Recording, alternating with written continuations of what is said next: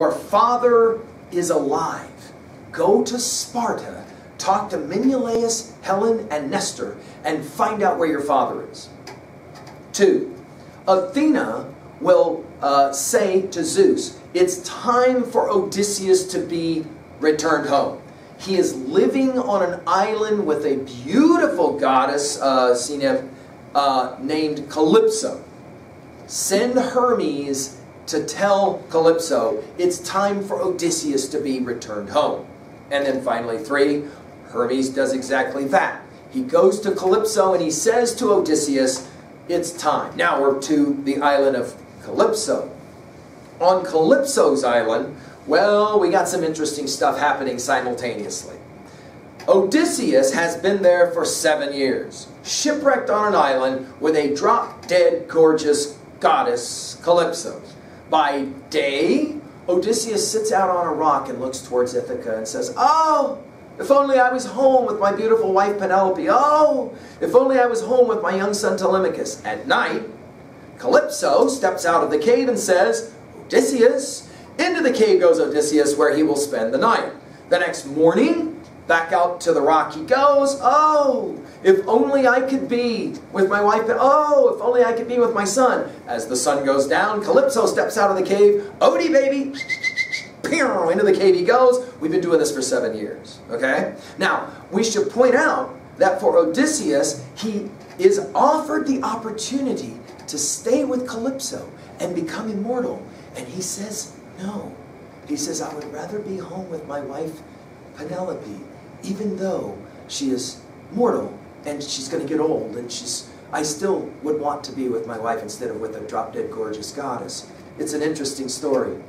Meanwhile, on Sparta, Telemachus has arrived. Menelaus and Helen will both say about the young man, you look like your father, Odysseus. And Telemachus will say, people tell me he's my dad, but I've never met the man. Where is he? And it will be Menelaus who says, I have no idea. My guess is he's dead now. Last I heard he was on some island with this drop-dead gorgeous goddess Calypso, but I'm sure he's probably dead by now. Telemachus will then be sent back home believing that probably his father is not alive. Meanwhile, Odysseus is going to be made a raft by Calypso and sent off to sea. And for 17 on to 18 days, he's doing fine, and he's sailing towards Ithaca, and he thinks he can even see Ithaca when all of a sudden Poseidon realizes that Odysseus is there on the water, and Poseidon tries to drown Odysseus. It is only Ino, a sea nymph, who is able to give Odysseus this special veil, which allows for him to finally be saved. He washes up on a beach, naked, and he crawls up inside of some foliage there, and he goes to sleep. He is on the island of the Phaeacians, where there is a great king, Alcyoneus, and a beautiful young princess named Narcissa. Narcissa is visited in a dream by Athena and told, tomorrow, go out to the ocean, have a bit of fun, and whatever happens, don't worry. Narcissa and her girlfriends go to the ocean. They go down to the beach and they're playing. They're having a good time. Odysseus awakens, sees the beautiful women, thinks he must be in Olympus and that the most beautiful of the women is Aphrodite. He knows Aphrodite, of course, is mad at him because Aphrodite was on the Trojan side. And so Odysseus runs down the beach begging for forgiveness from who he thinks is Aphrodite. All of the girls run away because Odysseus has no clothes on. It's, of course, Narcissa who will realize from her dream something important is happening. She is not afraid, and when Odysseus finally falls down at her feet and asks for help, she says, I think I found my husband, and I'll take you to my father. It will be there that evening, while he's having a meal in the king's castle, that the prophet poet is brought in, the bard, to sing songs about the fall of Troy and the great heroes who fought there, Achilles and Odysseus and Ajax. And during the song, Odysseus starts to cry. And Alcyoneus says, what's going on? Who are you? And Odysseus then will confide, I'm the great Odysseus who fought at the walls of Troy. And Alcyone's is like, no, wait, that was 10 years ago. Dude, what have you been doing for 10 years? It's now, in the center of the Odyssey, that we get a flashback where Odysseus is going to tell us about all of his adventures. These adventures, of course, are the most famous part of the Odyssey. Odysseus says, dude, you got no idea. It was insane. After we left the walls of Troy, I thought we were headed home. No good. No good. We had all kinds of adventures. Adventures like what? Odysseus starts to tell of the adventures. Let's go through them quickly. We won't spend a lot of time with them. Again, we've given these lectures elsewhere so that you can play that game in more detail. First, he says we go to the land of the lotus eaters. If you eat that stuff, it's dope. It takes away your memory, and you'll never want to leave. So we had to make sure that we didn't do that one, right?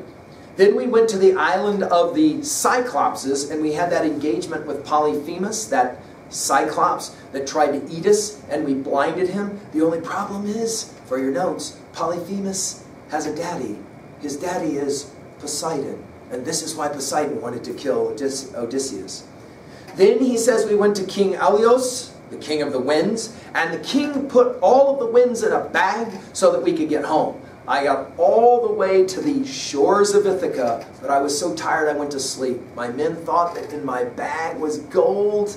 They wanted the gold. They opened the bag. The winds come out, and we were blown off course. We were blown.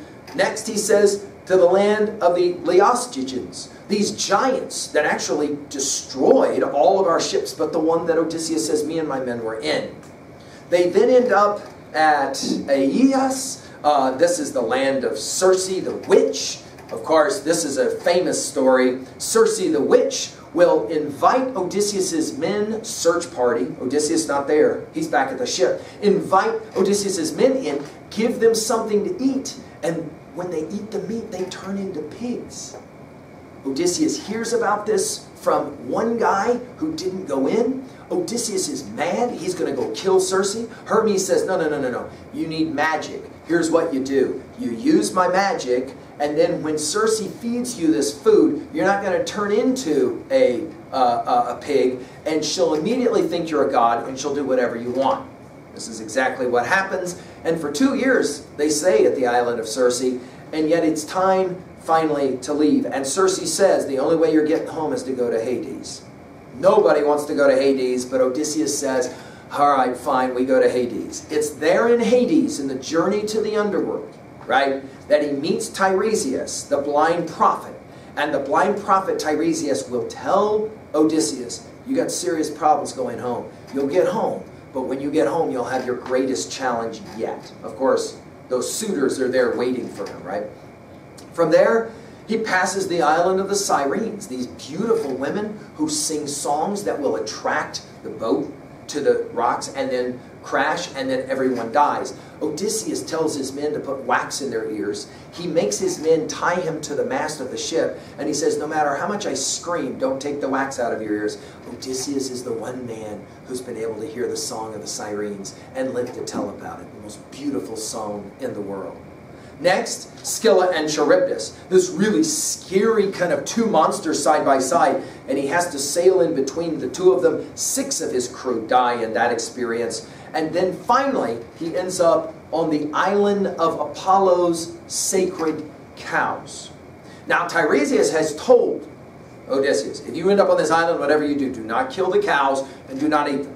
Odysseus arrives. He tells his sailor men, whatever you do, don't eat the cows. I'm going to go off for a while and go make some prayers to the gods, so that way we get home safe. When he comes back over the hill, he smells Big Macs. They have killed the cows, and they are eating the cows. This would turn us all into vegetarians. As they get ready to eat into the meat, their burger starts to wiggle and move. The meat comes alive and begins to move. The men immediately realize that they are jacked. They run down to the ship. The ship is sunk. And everyone, Odysseus says, all of my men drowned except for me. I was washed up onto the island of Calypso, and there I have lived for a number of years. He asks to be returned back to Ithaca, and the Phaeacians, in fact, will oblige him. The final part of our story of Odysseus is, of course, when he arrives in Ithaca. Let's tell several of these different parts of the story. When he arrives, he is told by Athena to not go home because there's serious bad guys waiting for him at home. If he goes home, he'll be killed. Instead, he goes to Aeneas, the swineherd, and it's there, along with the reuniting of Odysseus with his son Telemachus, they make a plan. Their plan is for Odysseus to be disguised as an old man. He will then be allowed to get inside the walls of his palace home, Ithaca, and once inside, there will be able then to be the Jack of all Jacks. Let's go ahead and point out in some similarities though. Remember, it was Odysseus who had the plan for the Trojan horse, yes? Remember, it's Odysseus who disguises himself now as an old man to be able to get inside. If he goes in looking like the normal Odysseus, they'll recognize him, they'll kill him. We have an interesting story. All dog lovers know this story. This is the story of Argos. Odysseus is disguised by Athena as an old man, wrinkled, long hair, walking with a limp. As he comes to the palace doors, laying on the ground is Odysseus' old dog, Argus, who's been waiting for 20 years for his master's return. And when the dog smells Odysseus, he immediately knows it's his master. And he jumps up and starts wagging his old tail and walking towards Odysseus. And Odysseus immediately realizes, oh no, Argus is going to give it away that I'm Odysseus. And he yells at the dog. He says, get away from me. And Argus drops his little tail and walks over to the wall and lays down and dies of a broken heart. A human's best friend. You've heard that saying. This is a famous story. I just point this out because this is one story out of 1,000 stories from this Troy tale, which has all kinds of beautiful implications. Inside of the walls of Troy, inside of the walls of Ithaca and the palace, Odysseus, Telemachus now will go. We have an interesting moment here. Euryclea, the servant who actually took care of Odysseus from the time he was a young boy, she gives him a bath and she recognizes a scar on his foot. And the minute she sees the scar, she knows it's Odysseus. And Odysseus grabs her by the throat and he says, don't tell anybody what we're about to do. And of course, she's very excited that finally Odysseus is back because these suitors have been disgusting. Penelope has had enough. She's decided it's time to marry. Again, Odysseus must be dead. She's told by her son Telemachus, who has come back from Sparta, Dad is dead, it's time for you to remarry. She has a contest to decide who she will marry. She says two things. The man I marry has got to be a strong warrior like my husband Odysseus was. That means I'm going to have a shooting contest. You're going to have to string this bow of Odysseus. Now, for those of us who hunt with bows, we know today that most people hunt with what's called compound bows. Yes, they are strung all the time. But a recurve bow, those of us who hunt with recurve bows know this one, you actually have to string the bow. It's just a piece of stick. You have to bend the stick, put the string at the top of the stick, right, and then you can shoot. She says, I need somebody who can string my husband's bow. That's the first test. The second is, I'm going to line up 12 axes that will have these rings. Whoever I will marry has to be able to shoot through all 12 of those rings after you've strung the bow. Every one of the men try. None of them can even string the bow. The leader of the bad guys says, well, I guess we got to find another contest. And Telemachus says, wait a minute, I haven't tried. You're the son. What are you talking about? He says, hey, if I can string the bow, I can throw all you guys out of here. Telemachus, the son of Odysseus, tries to string the bow. He can't. And all the bad guys do one of these, and everyone's like, dodge that bullet. Well, I guess we got to come up with a new contest. Wait a minute, Telemachus. What about the old man in the back? We haven't given him a shot. The old man in the back? He can barely stand up. What are you talking about? Him? No, he's got to have a shot too. Telemachus brings his father the bow. And of course, with every step, Odysseus is like, oh, this is time for business. When he touches that bow, Athena will give him the strength of a great warrior. He strings the bow sitting down, shoots the arrow through all 12 axe heads, and all of the bad guys collectively go, uh-oh, because they realize something's up. Odysseus tells his son Telemachus, now is the time for us to purge the house. And they kill all the bad guys. Gone. 2 are found. Fascinating story. 2 are found. They've been hiding. Both of them brought up in front of Odysseus. He's holding this huge sword covered in blood and guts because he's been jacking guys. And he goes, "You, what do you do?" And the guy goes, "Me, I'm a priest." Whoa, chops off his head. I don't know, maybe they made Odysseus go to church one too many times. Priest dead. He asks the next guy, "Who are you? What do you do?" He goes, "Me, I'm a poet." And he goes, "I'll let you live, as long as you promise to tell the story." And of course, there's always been this tradition that that actually was Homer, and that Homer, of course, is the one who then will make up the story to tell the story. In other lectures, we've obviously pointed out, nobody knows who Homer actually was, and in fact, there probably were a number of Homers, right? Not just one, to put together all of these different stories. Meanwhile, Athena has put Penelope in a sleep upstairs, and she's been told, Penelope, do not come out no matter what you hear in the rest of the house. Penelope is told, you're never going to believe this, but your husband is downstairs. Penelope does not believe it. And in fact, when she comes face to face with Odysseus, she needs to know for sure it is Odysseus. She says, "How do I know that you're really my guy?" And Odysseus says, "What are you talking about? I built this castle." And she goes, "Any guy can say that." And she goes, "Yeah, what else can you tell me about this house?" And Odysseus says, "Well, I'll tell you one thing. I built this entire castle around this huge tree.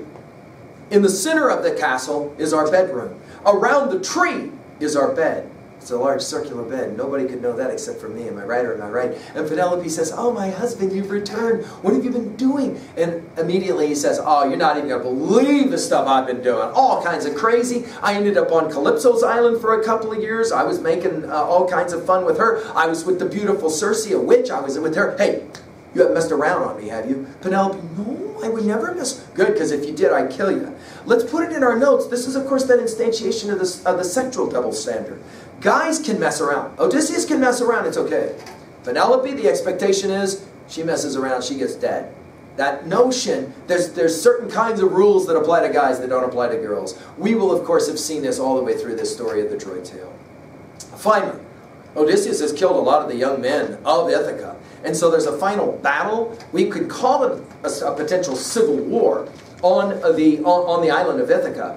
And they're about to fight when out of the sky will speak the voice of the gods, no more fighting, and the Odyssey will end there. Let's say 2 things really quickly about that. 1, at the very conclusion of the Odyssey, we have no death narrative for Odysseus. This is huge for your notes. No death narrative for Odysseus. We never know how Odysseus dies. Achilles, we know how he dies. Hector, we know how he dies. Agamemnon, I told you, Clytemnestra jacked him with an axe. And on and on. We have death narratives for most of the heroes. We do not have a death narrative for Odysseus. The Greeks, it's almost like they loved this hero so much that they couldn't imagine that he would ever get old and die, so they just couldn't have a death narrative. However, lots and lots of writers, point number 2, will speculate about the death of Odysseus. Of course, several are famous. In Dante's Divine Comedy, as we've given in other lectures, in that first called Inferno, when Dante the Pilgrim is traveling through Inferno, he of course will find there Odysseus.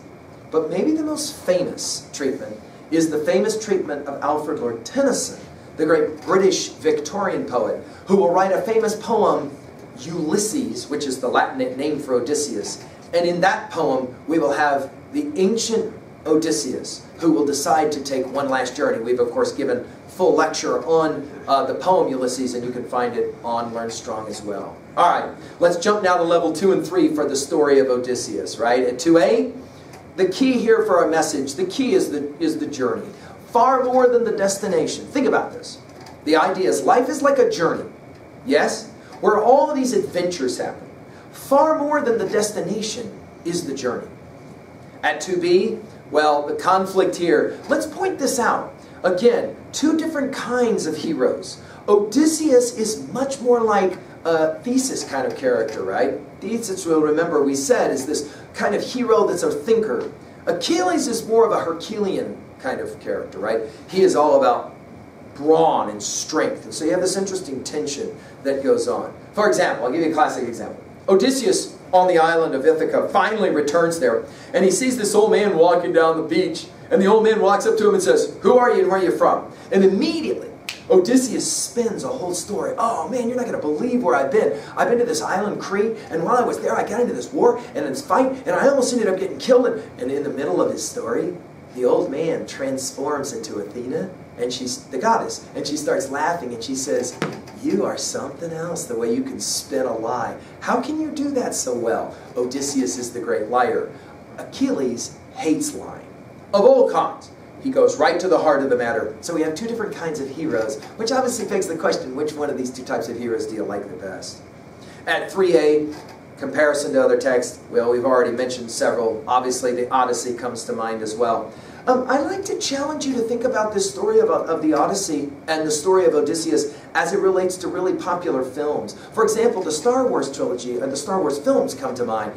You can think of your own as well. All of the different kinds of homecoming stories, right? What is your favorite homecoming story? You can jot that one down in 3A. What is for you your favorite game? Where at the very end of the game, it's all about a homecoming and they lived happily ever after kind of thing. Finally, at 3B, how about this one? It's an interesting question. What was a time when you had to wait a long time to get what you wanted? Right? You had to go through a lot to get what you wanted. Some students will say, this is the story of high school. Lots of trials, lots of challenges, lots of adventures, and finally, graduation. It takes a long time to get the thing we want, right? You'll remember maybe those final lines from Longfellow's Psalm of Life. Let us then be up and doing with a heart for any fate, still achieving, still pursuing, learn to labor, and of course to wait, right? Is that pious word? All right, let's turn now quickly to our final chapter. This is chapter 16, The Adventures of Aeneas, it will be called, right? And I've already given full lectures on the Aeneid. Again, all three of these epic poems in full in my Harvard Classics section. Having done that, though, I'd like to turn just briefly to a comment of Edith Hamilton.